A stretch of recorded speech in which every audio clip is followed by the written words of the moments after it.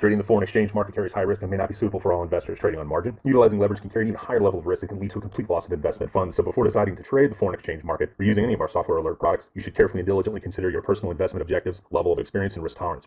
There is a possibility that you could potentially sustain significant loss. You should not invest any capital or trade that you cannot afford to lose. It is your responsibility to be aware of and understand all risks associated with foreign exchange trading and to seek professional advice from an independent certified financial advisor if you have any doubts. Auvoria Prime does not exercise trading authority over your trades. You and you alone exercise discretionary trading authority over every trade. My name is Steve Vetterl, Chief Market Analyst. Sounds all big title, right? Bottom line, doesn't mean anything. I'm just a knucklehead trying to help you guys avoid lots of risk in the equity, Forex, and other markets that we trade. So let me do a favor here for everybody. I'm going to open up the Q&A window. I get questions occasionally how I find red folder. You just uncheck these two. Look at the red folder events. Okay, so just look at the calendar here as I often will pull up. Keep in mind, this is on Pacific time here. But this particular one is set to Pacific time. Yes. All right, cool. You can always change it around to whatever time, but it's like it's showing East Coast time. And then we're going to take a look at, let's see, the next week. So 4th through the 10th, make sure we apply the settings. No, old channel's going away. Thanks for that clarification on that, Karina. Old channel is done.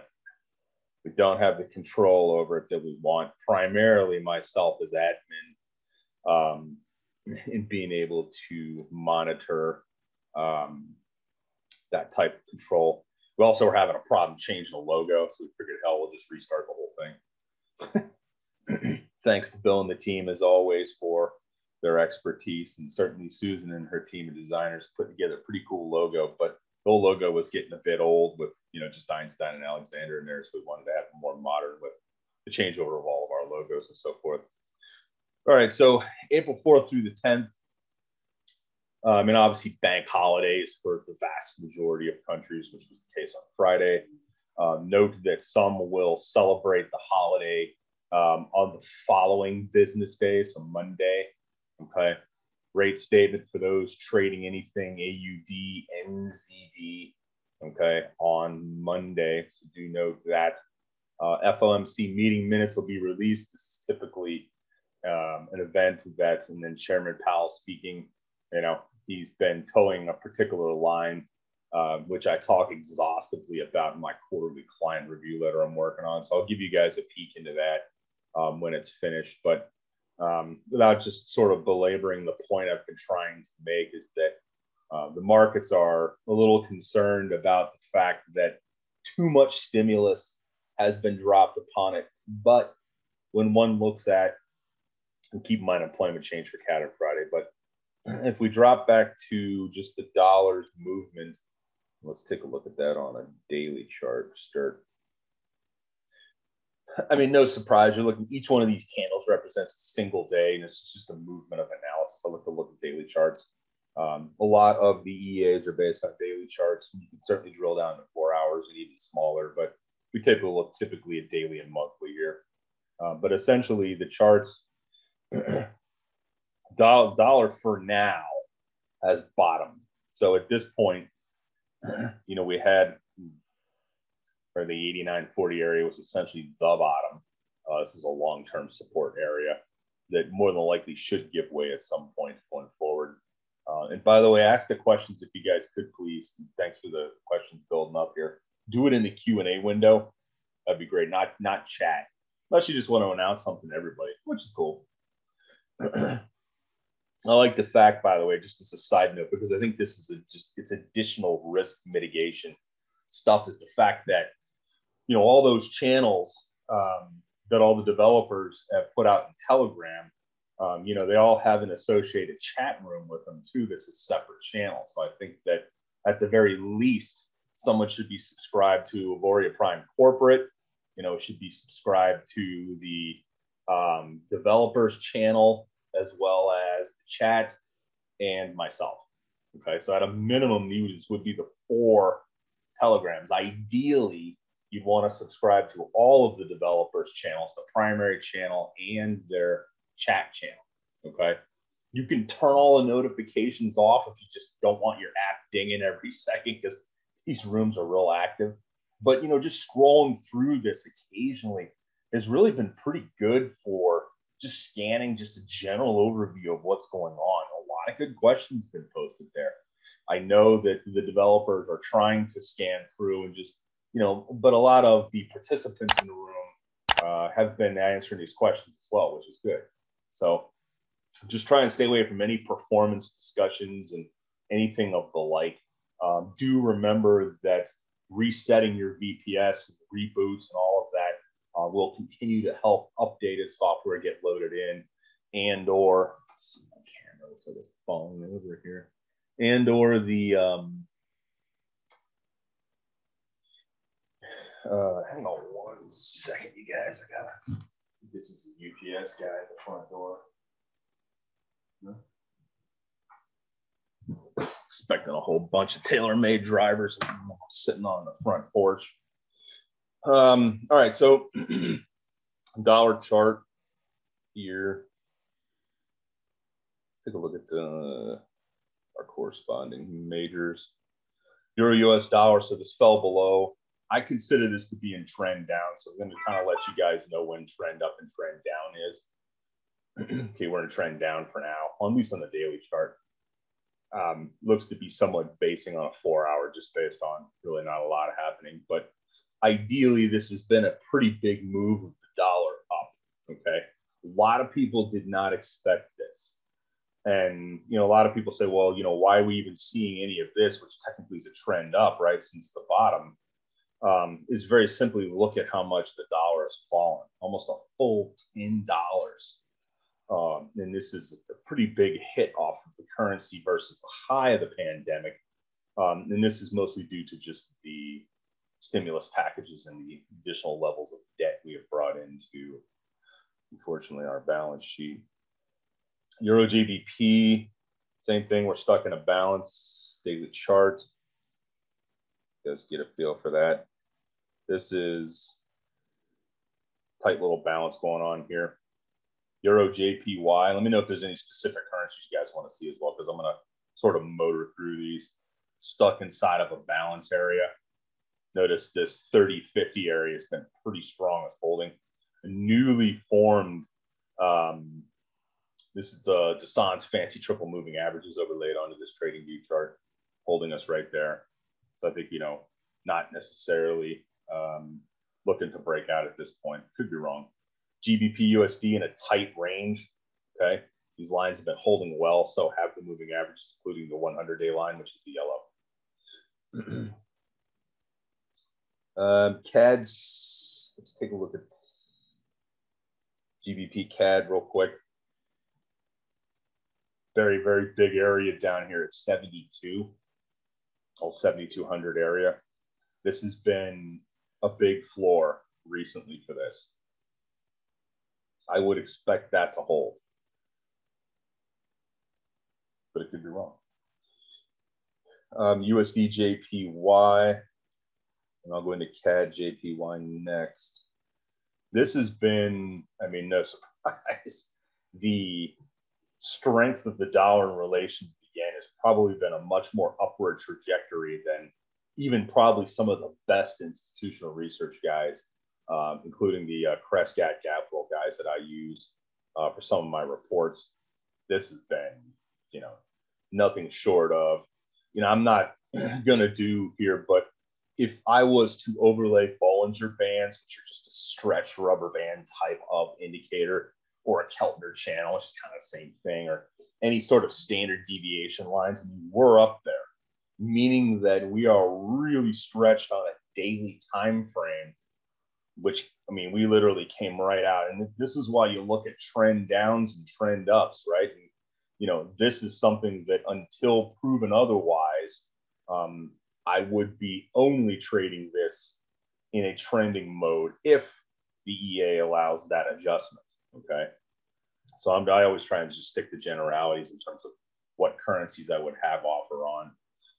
I do a very sort of glaze over analysis on this. So one thing I will suggest is that always let the developers' recommendations, especially if it's a specific pair that is traded like Neo or Stratamus, let their research on what the currency is doing in a more micro level far supersede than anything I talk about on a very, okay, so just sort of like take it with a grain of salt. I'm just my view on it. Default to those guys because they know the chart patterns obviously more specific and a heck of a lot more detail that I know in relation to the currency. So just a risk caveat for there. But looking at this has been bananas. So a lot of times you got to drop to a weekly on this. Just reset the scale so we can see what we're kind of looking at. So as I had talked about many times before, the magnet of this is at this whole 111.50-ish area, really anywhere essentially between 111 and 112 on dollar yen. I would imagine it's going to be a magnetized or a big type of attractor area that once it hits this, then you got to start paying closer attention for a potential sideways versus being in a trend up, more than likely well balanced. USD CAD, same thing, trend down. I don't really draw a lot of these lines because I want to get you guys and your eyes more into the mode of looking to see where the trend line is, right? So you can draw a downtrend line after the major spike on this. And I think the strange thing about this is the dollar has, it's strengthened up against a lot of currencies. Man, I'll tell you, the Canadian dollar has been strong. And take a look at CAD CHF, which I think we just talked about, and then CAD JPY, again, going to show the strength. I don't think I have that on the list. Let's take a look at it.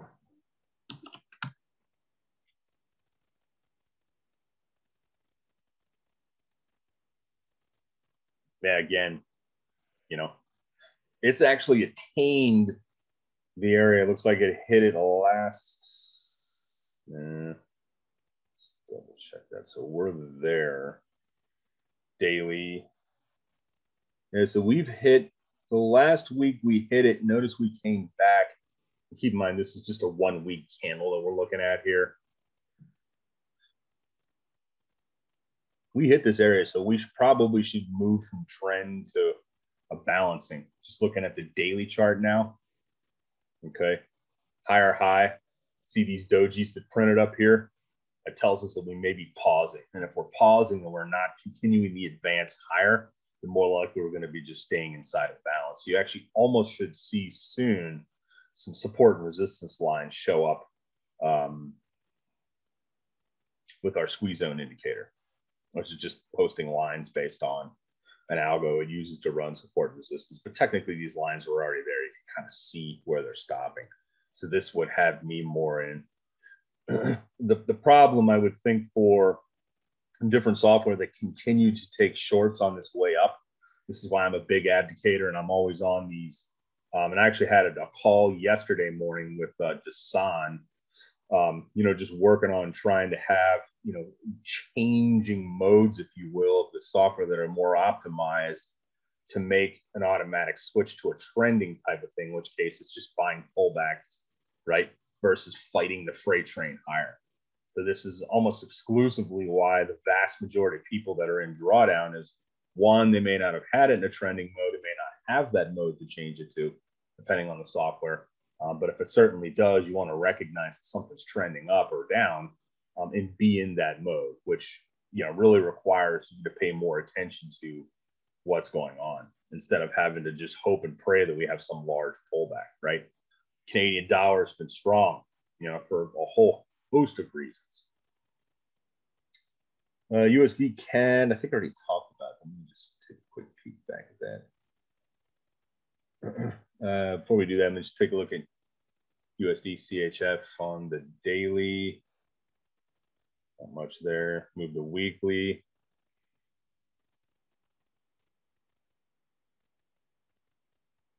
say this 96 area is the attractor. Did I do CAD CHF? I should have like a checklist. Here we go. Let's take a look at daily first. Yeah, same thing. Would not have been fighting this trend as I've talked about last couple of weeks. Let's take a look at the weekly. On CAD CHF, this is the big area up here that's probably going to attract us. I don't know when, I don't know how fast. More than likely, the testing of a big area is what I call a zipper up into an area, which we've technically already zippered up into, right? We spent a fair amount of time basics. I mean, even if one didn't understand the charts, I would always say that you could probably draw a line just like that. As soon as we broke out of this range, ideally this line would be down here as a smaller range. But as soon as we broke out of this tighter range, we'd be in a trending mode. So just get yourself in the habit of looking at, the tight little base that we were sort of bounced between those areas, and then we broke out. That's when you'd want to be in a trend up mode. All right, so did that. Let me know if I'm forgetting anything because I'm deleting these as I go forward. Make sure you're good. If you guys could too, please. A lot of people don't check the back office. A lot of people don't check their emails or stuff like that. And many of them are just disconnected from their teams, which still blows me away. But make sure you get in touch with all the guys in your team or send like a blast text out. There's actually this really good program out there called Easy Text. You can just Google it. You put all the guys in your up and down line in there and then just blast text out to everybody with a link to the new channel would be the smartest way to do it. Gold, for the question I just got on it. This is a weekly chart on gold. See how this long-term area has held. We've bounced off it. So if you just look at the last couple of days, we're coming back up towards it. If you break above this, let me just go to spot so it's easier to understand. But if you're looking at, we break above 1750, we're going to see this 1850 area pretty quick. Daily chart. Question is, can you explain trending versus sideways? So if you can follow along right here with my cursor on the screen, this is a sideways market. It's balancing between two tight or fairly broad in terms of price, but a tighter range that it's moving across, right? Whereas in this particular case, it's trending up. So candles and the price is moving up, or in this case, you could even draw a line, all this being somewhat sloppy here on gold. Let me just draw a line now. This is trending down. These lines don't have to be perfect. You can always adjust them around, but this is an example of a trending down market. You want to be able to recognize that because very simply, win rates and risk is lower. Win rates are higher, risk is lower when you take trades with the trend. So if the market's coming back up against this line, you have a much, and this is statistically significant statement I'm about to make historically for anything. I don't care if it's prices of houses, art, classic cars, and Mecum auto auctions, or any of that stuff, or pricings of commodities. In this case, it's currency. All right, it's a precious metal in U.S. dollar terms. Anything that is trending, it is much easier to trade with the trend. So if the trend's down, it's much easier to take shorts when it comes back up against the line or close to that line, right? Than it is to fight the opposite side of the freight train. It's a difference. But if you want a textbook definition of it, you just go Google it.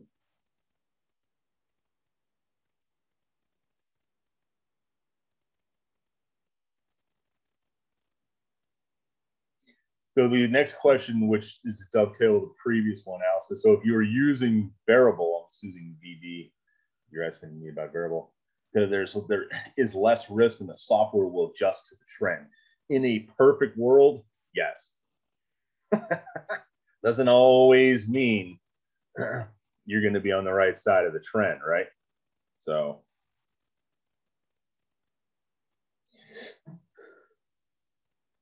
Merrick asked about the broker question. You don't have to search through the videos, but everybody do yourselves a favor and Google A book versus B book broker. Okay.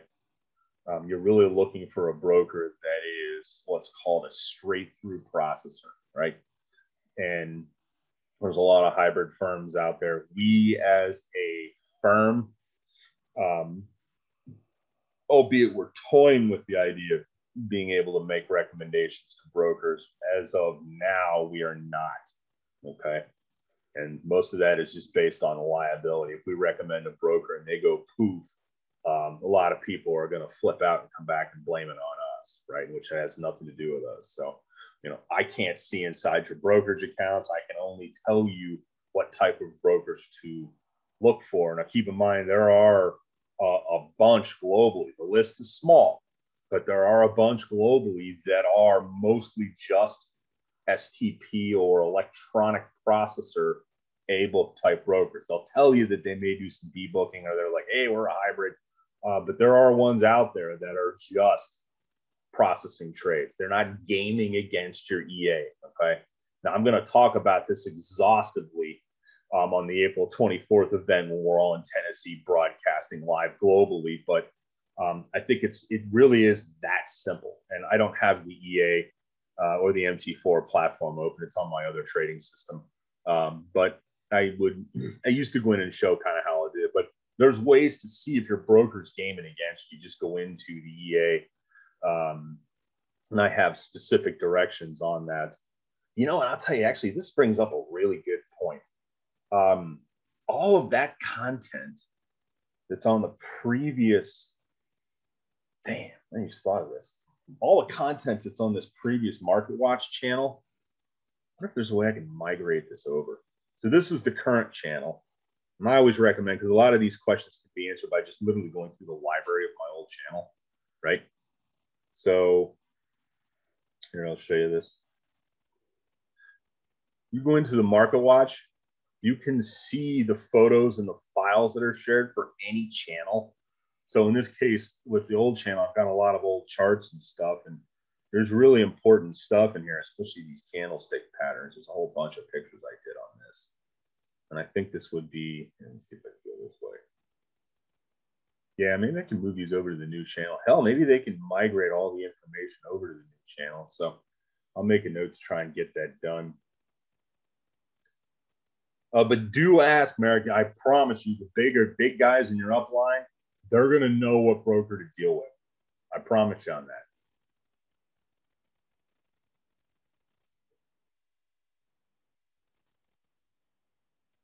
Let's see what else we got here. Bitcoin. Been a lot of negative press coming out on this, but I don't have a prognostication. GBP, NZD holding real tight. Again, daily. US dollar, CHF. Let's take a little closer look at this because I want to revisit this again. This one's been real murky as far as me understanding what's going on. And obviously, we've been in trend up. This is a weekly chart. I mean, hell, your trending software on this currency pair could have been running for months, right? Or at least the last 2 months since we're looking at weekly charts. I don't really see any clear. I mean, you can always use the previous lines, and it seems like albeit murky, this 96.30-ish area is probably somewhere where I would expect this to go up to. But that's a far move from where we are. So I would think we'd probably spend more time balancing maybe in this 94 range if this caps our move off for now to underneath this 92, which is a pretty big area. But as far as pulling back, because I know some of the software was not in trending with some people, it's been sort of fighting this. And I guess in a perfect world, I don't know, maybe I'm talking out of my ass here, but it seems to me if the developers can implement, and I know not all their software needs to be in trending versus not trending, but if they can develop a way for it to automatically switch between, or at least recognize the changes they're in, I think it's going to dramatically help any drawdowns take place on what I call a protracted move, like what we've seen with just the strength in the dollar in relation to most majors, with the exception of the Canadian dollar. So, but right now I would have this in I should say that, and I guess Monday morning quarterback is always easier to do, right? But I would probably have this in some sort of trending based until otherwise. Judson, do me a favor and just send me a DM, brother. I can explain that to you and tell if your broker's gaming against you or not. There's tons of videos in the AP back office. I don't know how to give you it's almost like I need the Dewey Decimal System to access our library of stuff. But it's out there. And if you don't feel like messing around with that, you can just Google how to know if your broker's gaming against what's called B-booking against you. Just go out and Google. I know there's YouTube videos on it as well. And by the way, between the being with the right broker, understanding the difference between A and B, in communicating that with your team and making sure everybody's on board with that, and or the Telegram channels or our calls, I would imagine would probably have reduced any drawdowns or people being disillusioned with the software by probably 70 or 80%, which is a big number.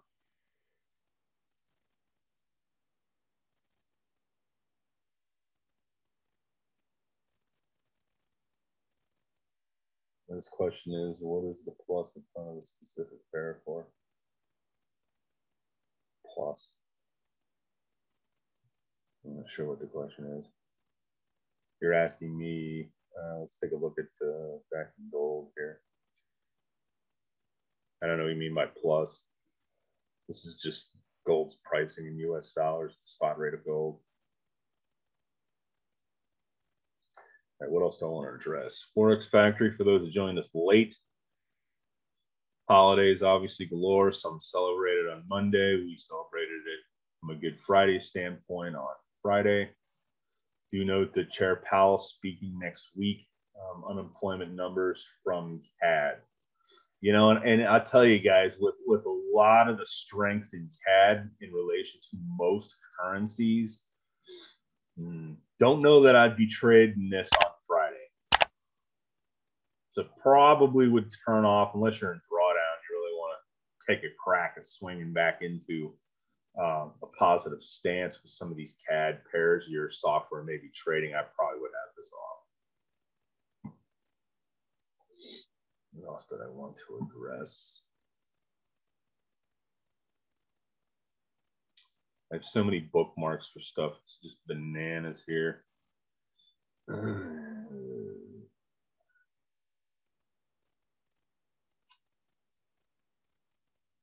Yeah, I think that's probably it.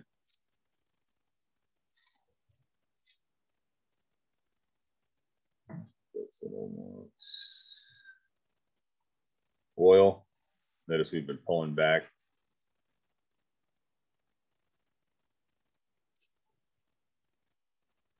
Did I address Swiss yen? Did I address this yet? Still stuck in a tight range. We're not trending anywhere really, unless you're really into changing the trend, per week. Euro AUD holding a real tight pattern. We're out of a trend down on this. We should be trading just almost a regular martingale system, taking trades at the highs, pulling back to the lows. Probably been a pretty good little trader here if the right software's been running this the last week. Cool.